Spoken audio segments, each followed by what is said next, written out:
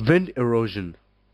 The erosive effect of wind movement is simple and clear-cut, and it can be divided into two categories: deflation and abrasion. Deflation.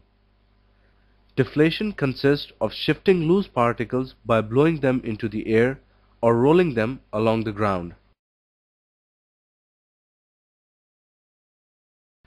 Deflation acts whenever the ground surface is thoroughly dried out and is littered with small loose particles derived by rock weathering or previously deposited by running water, ice, or waves.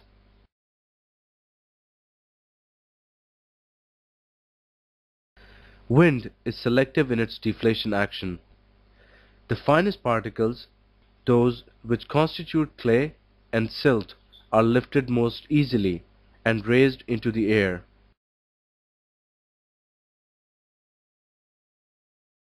Sand grains are moved only by moderately strong winds and tend to travel close to the ground.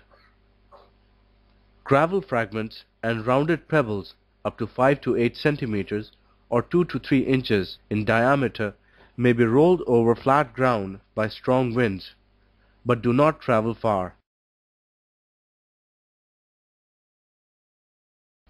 They become easily lodged into hollows or between their fellows. Consequently, when a mixture of sizes of particles is present on the ground, the finer sizes are removed while the coarser particles remain behind.